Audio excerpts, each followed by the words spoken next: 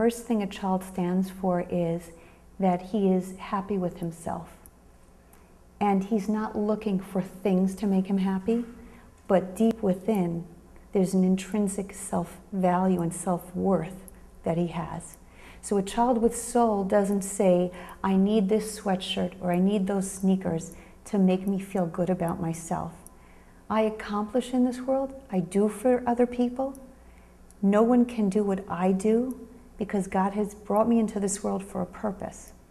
So the first thing that a child has to know is who he is. And if a child has soul, if I'm able to be successful that way, my child has an identity. That's the first thing. The second is that he's compassionate.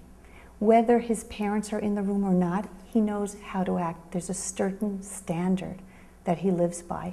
So if he's playing a ball game and a child comes out who isn't able to play and wants to play, a child with soul will look away at the score and say, sure, of course you can play. So you have a kindness within that you are able to relate to other people with. It's called derech eretz, which means a higher standard to live by. And that's more important than winning, and it's more important than wearing the right pair of sneakers or the right pair of pants and logo sweatshirt. It's giving a child self-worth.